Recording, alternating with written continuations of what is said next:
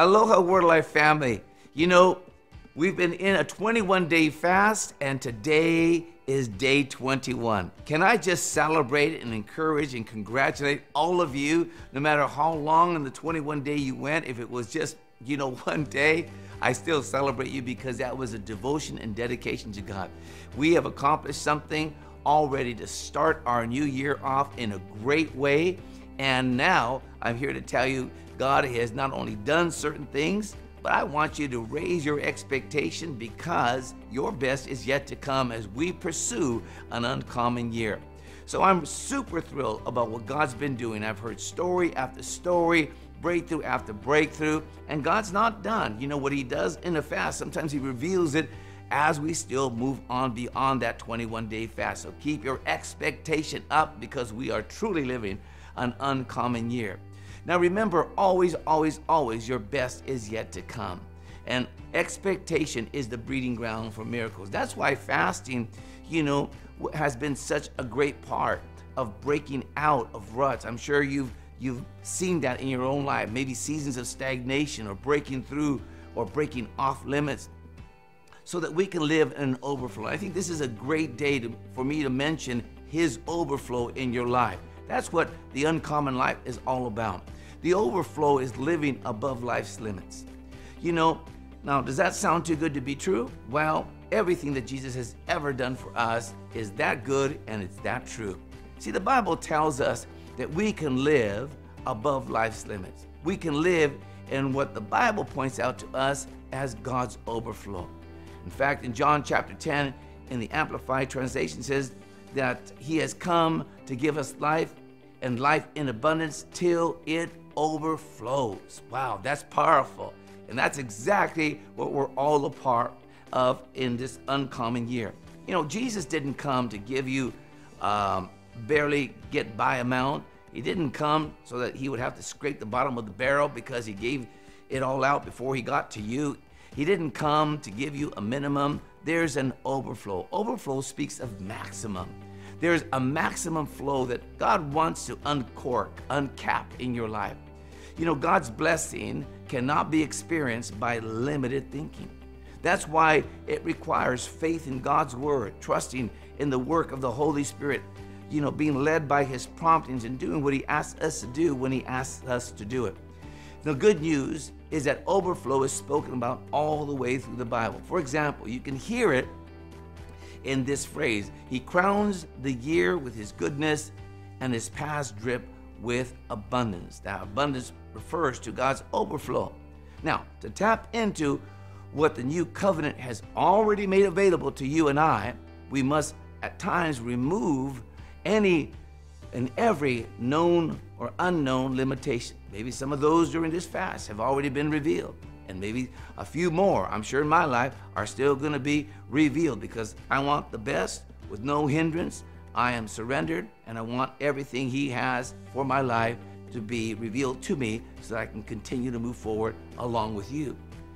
If God shows you a limitation, he does so that you'd eliminate it. That's so important. Why? Because limits cause stagnation and rut living. Sometimes we don't see without times of fasting and prayer, and continue to pray, and there'll be times that you'll continue to fast so that we can see accurately. It's important that we don't put limits on what we can do. I heard it said once, when a man puts a limit on what he will do, he has put a limit on what he can do.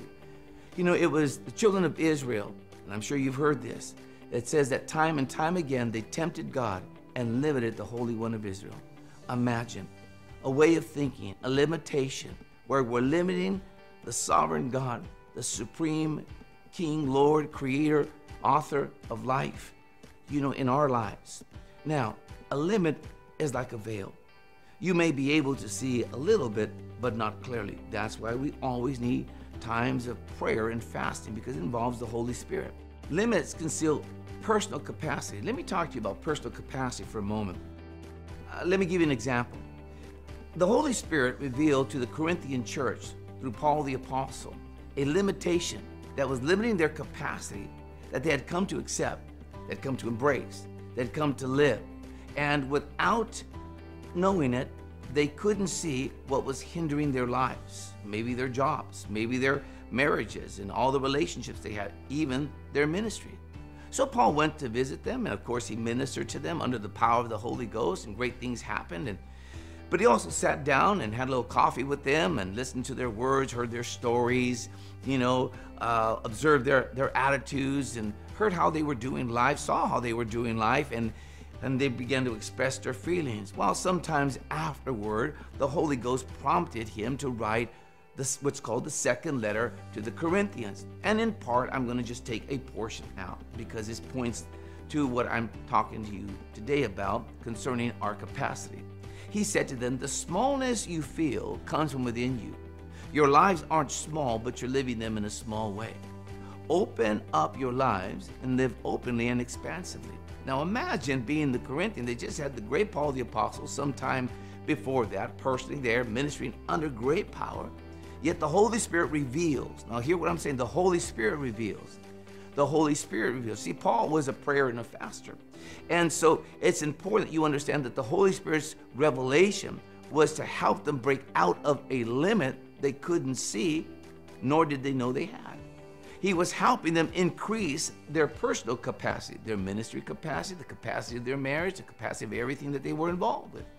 He was helping them to grow in their potential, to live out the overflow that God had for them. See, if you don't know what's limiting you, how will you remove it? It takes the Holy Spirit to reveal these things to you from time to time.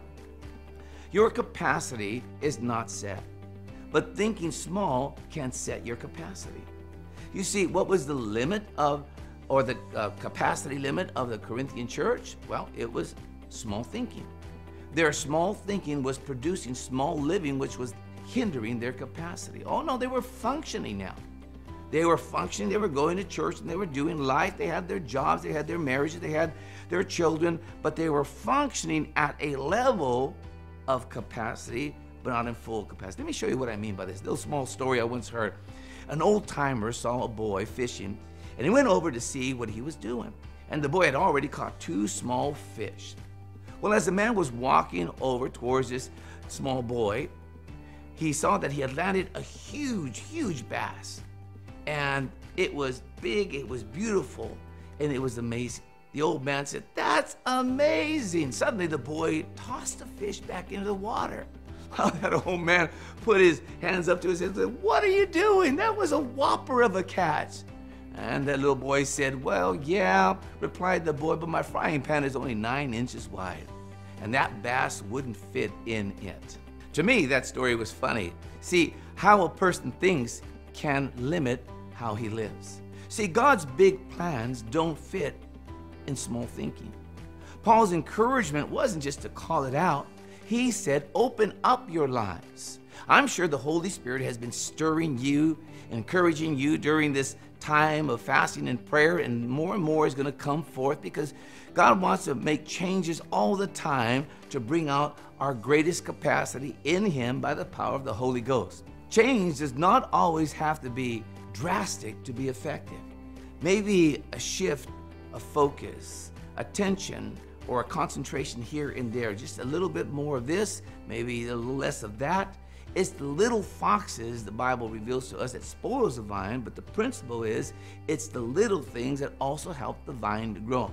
It's the little things that produce the harvest. So I want you to be encouraged today as we close out today on this 21-day fast, because God is still continuing to deal with us in supernatural but uncommon ways to uncap our capacity, because your capacity isn't set and your best is yet to come. Father, in the name of Jesus, I pray for each and every person, thanking you for their life. We celebrate today, Father God. Today, Lord God, we have received or are going to receive communion, Father God, together to seal the deal of what you've been doing in our lives. And we are so grateful for how you've spoken to us and continue to speak to us. Lord, as we continue on in this uncommon year, continue to lead us, guide us, and instruct us through your word, through your name, and by the power of the Holy Ghost. And we'll give you all the praise, honor, and glory in Jesus' name. Amen. Well, I celebrate you once again. go out and eat your steak or burger or whatever it is now. So either way, we are excited. Thank you so much. Let's continue in pursuit of an uncommon year.